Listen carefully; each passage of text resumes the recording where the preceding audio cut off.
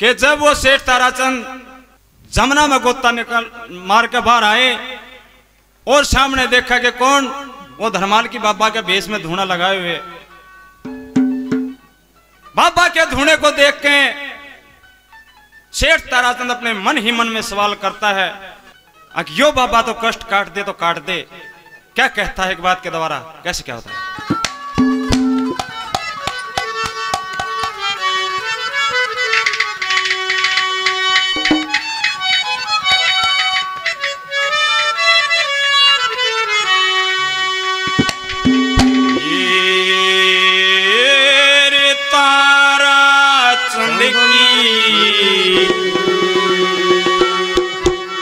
नजरे पड़ा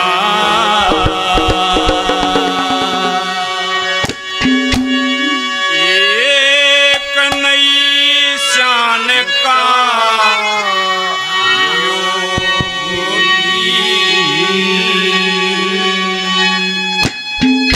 वो रूप देख के बाबा जी का सीढ़ी काया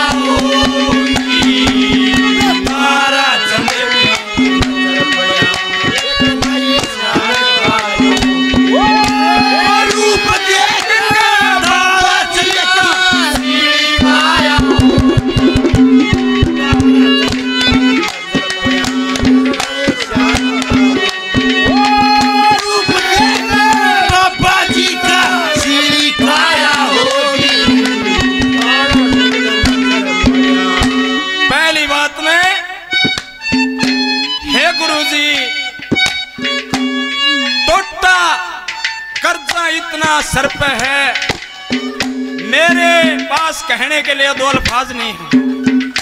इतना बेरहम हूं कि मैं आपके धुने पा के आपको नमन भी नहीं कर सकता। वो टाइम की बात है गुरुजी, पहले क्या राजपाट था, कैसे मैं साधु संतों की, गौ ब्राह्मणों की सेवा करा करता। पहली बात बताता है, क्या बताता है?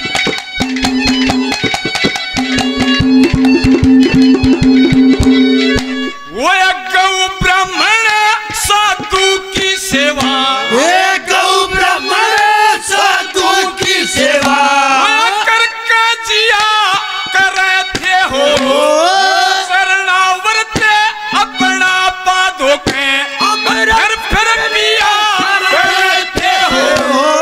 दुनिया के महुंडी रसल सब जस लिया करे थे हो। साधु घर बैठे ने मन दर्शन दिया करे थे हो। विशेष साधु घर बैठे ने दर्शन दिया करे हो। सीख बनिया हरि राम की, सीख बनिया हरि राम की, मन दुनिया मात खोगी ये तारा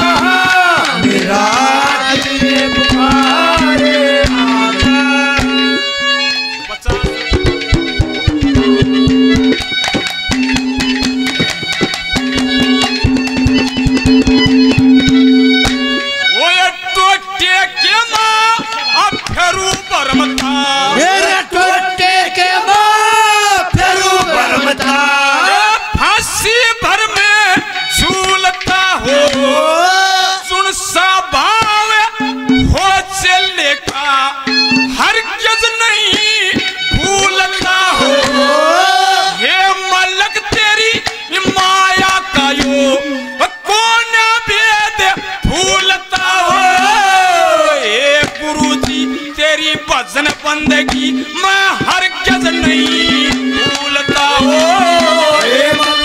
तेरी भजन बंदगी हर गज नहीं भूलता। हर और किसे का दोष नहीं, और किसे दोष नहीं।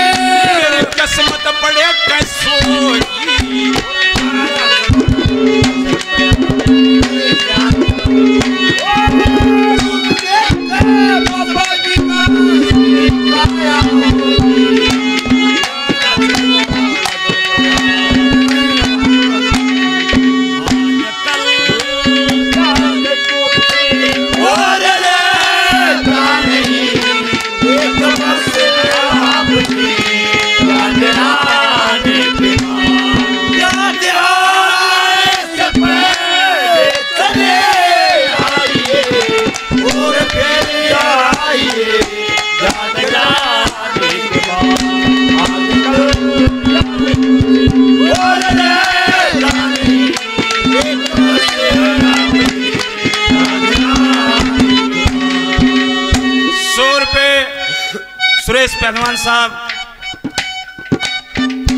पार्टी का इस भाई का हौसला अफजाई करता बार बार धन्यवाद है। 100 रुपए हमारे बड़े भाई अजीज मित्र भाई कुलदीप झांसवा अपने छोटे भाई को सम्मानित करता बार बार धन्यवाद धन्यवाद।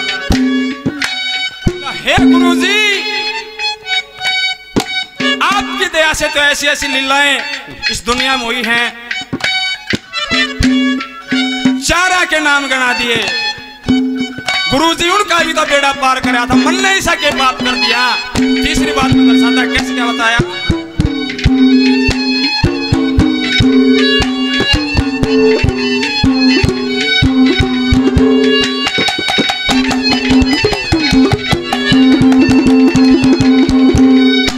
वो पीपा भगत वाले सम्मन से पीपा भगत वाले सम्मन से सब क्या कारज सारे हो नंदा नाई वो सजन कसाई ये परले पार उतारे हो तन्ना जाट मिल भगतों में सटहारी नाम पुकारे हो काकर बोदी ये मोती नपजे और सबके करे गुजारे हो काकर बोली मोती नपजे सबके करे और किसे का दोस्त नहीं और किसे का दोस्त नहीं और कष्ट मिट जो बन कैसा तू और कष्ट में